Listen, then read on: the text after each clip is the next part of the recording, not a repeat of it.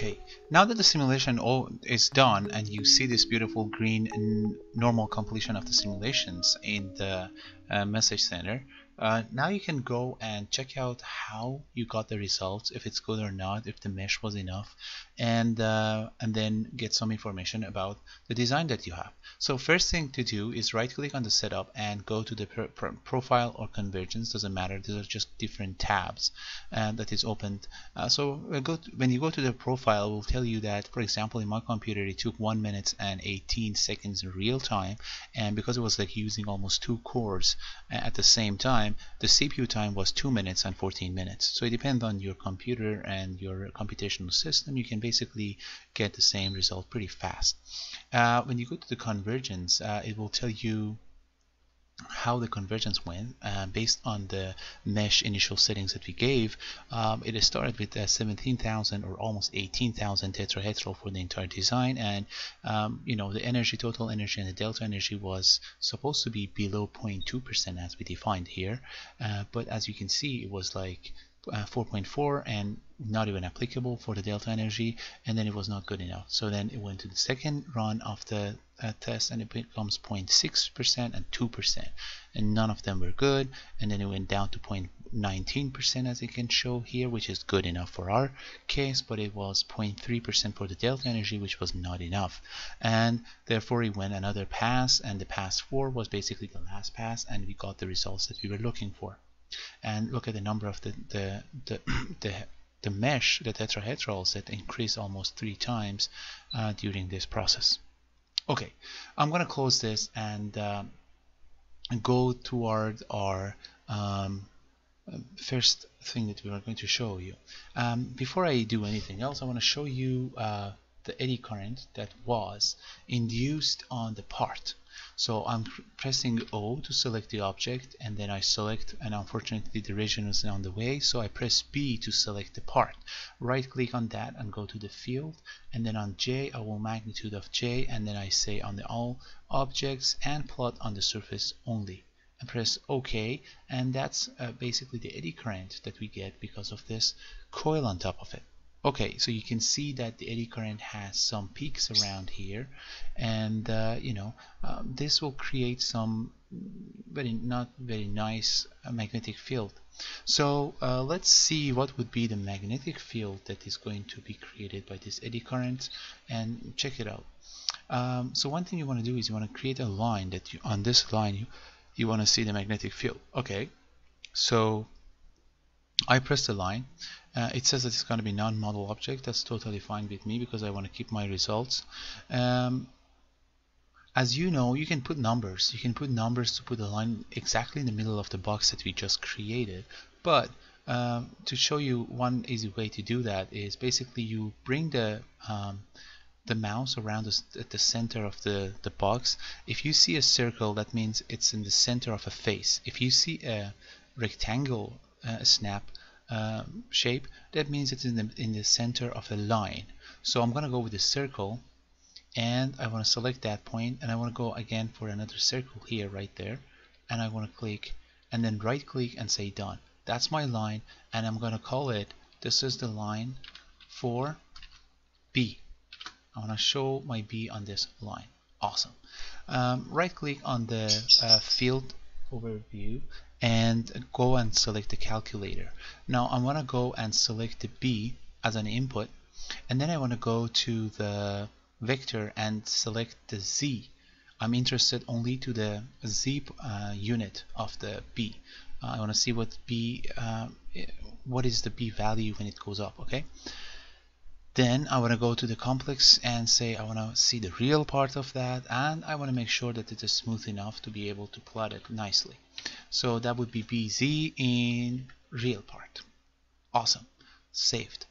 Again, I want to go to the quantity B, scalar Z, complex, imaginary, smooth, and this time I want to call it BZ imaginary. Okay, and I'm done with this. Pressing OK and get rid of everything. Okay, Control D to give me the best view. And now what I'm going to do is I'm going to go and right click on result, and then I say create field report, and then I will say rectangular plot. And then when I select that, on the geometry I will select line B. That's the line that I want to go over it and see the calculated B in the Z. And then calculation, the calculator expression, I want to select B, Z real, and also the imaginary, and I want to make sure that I'm putting it on top of each other. So add trace. Nice. Well, pretty nice. Actually, you can see that where the first so we have a lot of B created in the middle of that in 20 millimeters, and then you can see some like jumpiness around here. And in the imaginary also you can see that for the eddy current we have around every edges of the holes we have extra B, and basically that shows that how will be the effect of eddy current in creating unintentional magnetic field. Okay, so this is pretty good. I can show you side by side the device so you can actually see what I'm talking about. Here you can see that it starts from here and goes and ends from here, and you can see as soon as it goes from these two parts. For example, we have two pick, and we have a lot of B around in the 20 millimeters around here, and that would be because of the coil that we have actually. And you know, this is what you are looking for, and I think it's good enough. How do you, yes, let me just go ahead and make sure that I can make this one as big as enough. Okay, so that's good. So this is basically showing you how to work with this. I want to just take a moment and also show you the eddy current that you can see. Let me just do this. The eddy current that you can see as a vector, again, is very simple. You just select the part, and then you go to the field, to the J, and then you say vector. And now here, all the stuff that you see as a vector that is presenting here is basically the eddy current. Do I want to show it on the surface, or do I want it to be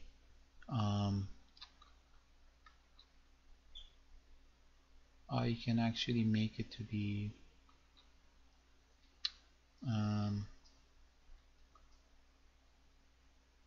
only on the surface is actually a bit better, so I will select it like this. Oh my god.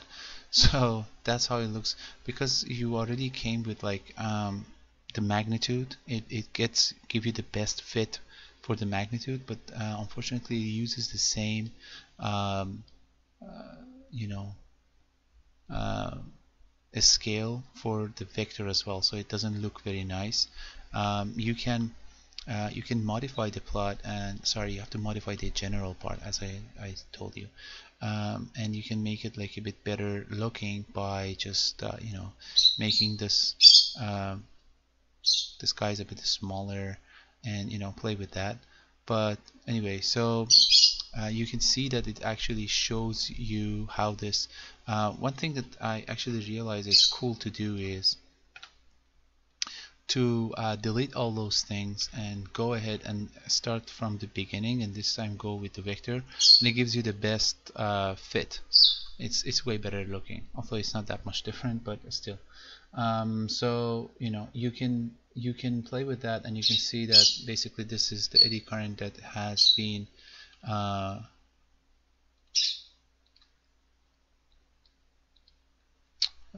induced. Maybe I have to make the size a bit smaller so you can see better, and also maybe you want to have more number, like less distance between the,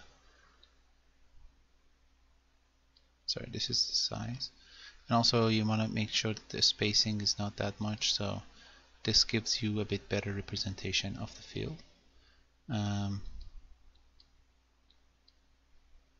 And last thing you can do is you can say that do not map the size, and in that case you can actually make it a bit smaller and you can see a better view of what you have here. Okay, so yes, I hope that you liked this tutorial, and if you had any questions, please put it into the comment section, and I will be able to answer all the questions that you have in the meanwhile. If you have a design that you want help, I can do some help. Just send it to my email at commirk2002@gmail.com. You can find the email in the intro video that I put in the introduction of the channel. At the end of that, you can find the email as well, and send me your design, and I will take a look at it, and I can see if I can do the best help. Thank you very much for watching, and